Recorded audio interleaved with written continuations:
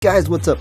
So this is a new series of basically just tips and tricks and advice for people who want to make films and videos, but this is more geared towards the beginner and novice. So if you already know what you're doing, if you already have experience making films or videos, then you might want to skip this. But if you want to learn more and you don't know much about making videos, stick around. So usually when this stuff comes up, most people like to ask, what camera should I get?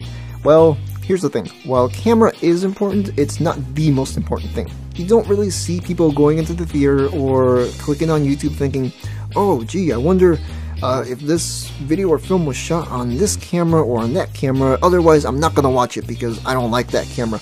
Most people aren't really gonna know, and most people aren't really gonna care. So you don't, like I said, you don't see people going into the theater thinking the same thing, like, I'm not gonna watch this movie because it was shot on this camera or because it was shot on 35mm film. You know, you don't see people like that. Let me refer to this.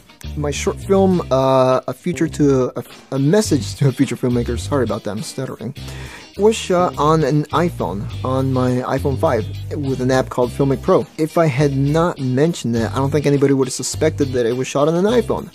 So that's the thing, that's another thing I'm trying to say. You can get the best camera, but if you don't know how to use it, if you don't have the skills, you know, the cinematography skills or the video professional skills, you're not going to take real advantage of that camera. I mean, you can give a real cheapy camera to a professional and they can probably, you know, shoot really good video with it. Content is king. So when you're making a film or video, just make sure that the quality, the story is good or pretty decent. You know, you don't have to, it doesn't have to be excellent the first time around, but just make sure it's something that'll entertain people, something that'll have them coming back.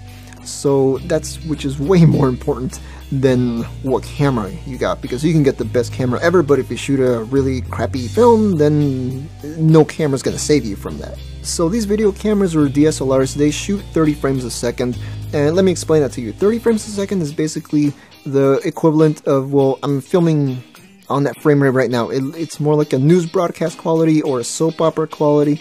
So make sure that you get one that also films at 24 frames a second. 24 frames a second is basically, it looks like a, you know, TV drama or an actual movie. Also make sure your camera gives you the option to switch to manual control, because the thing is, you don't want to be on auto the whole time. You know, you're gonna have to switch to manual as well. So make sure it has buttons or settings to toggle those on and off. And also make sure it has a jack to plug in a microphone in it too, because you may want to plug in an external microphone later on. So yeah, just make sure it has those three.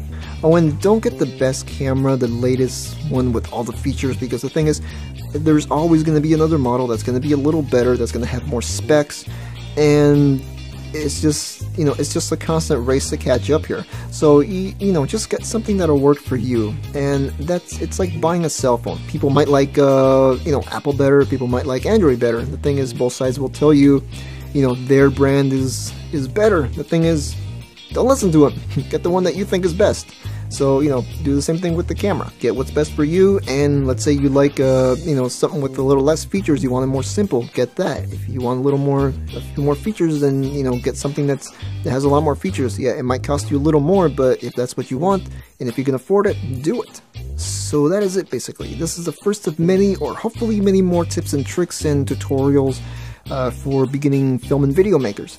And leave a comment though, leave a comment telling me what you want to see next time. Maybe you have a suggestion or just whatever.